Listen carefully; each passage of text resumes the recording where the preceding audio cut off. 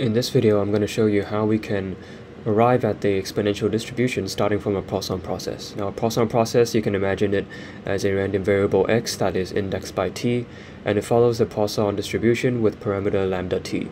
So this, you can think of xt as modeling the probability of the number of events occurring within a time period. So you can imagine a timeline starting from time 0, and then if t is equal to 1, then xt will model the number of events that occur within this time period.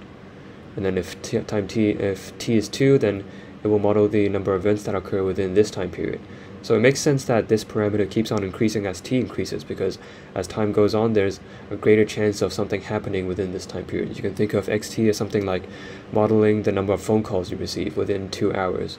Then as time goes on, this parameter becomes larger and larger, so you get a higher chance of something occurring within the time period. So in this video, I'm going to show you how we can go from the Poisson process to a exponential distribution. Now the first thing we're going to do is we're going to define the random variable capital T. And capital T is going to represent the time point at which the first event occurs within the random Poisson process. So you can imagine a timeline starting from time 0, and let's say capital T is equal to small t.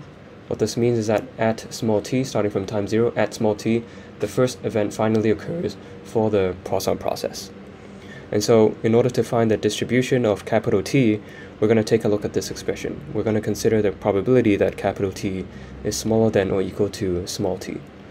Now what this means is that we want to find the probability that something occurs within this time period over here, because t is going to be equal to small t if something occurs over here. So if we know that t is smaller than or equal to t, that means we're considering all the situations where something happens within time 0 to time t. And another way to rewrite this expression is to write this as the probability that xt is larger than 0. Now, don't forget that xt is actually the random variable for the Poisson process. So if xt, that means the number of events that occur within this time period, from 0 to time t. If xt is larger than 0, that means something did occur within this time period. And so this expression here is actually equivalent to requiring that capital T is being smaller than or equal to small t. And then in order to evaluate this expression, we can consider the complement. So we've got 1 minus the probability that xt is equal to 0. So the complement of being larger than 0 is just equal to 0. And so we know the probability mass function of the Poisson process is just equal to the Poisson distribution with parameter lambda t. So we can actually rewrite this using the probability mass function of the Poisson process. So continuing on with the expression we're considering, we have 1 minus e to the power of negative lambda t, because this just follows the Poisson distribution times lambda t to the power of 0 divided by 0 factorial. And this entire thing is just equal to 1. So in the end, we know that the probability that t is smaller than or equal to small t is just equal to 1 minus e to the power of negative lambda t. And then if you take a look at this, this is actually just the cumulative distribution function of the random variable capital T.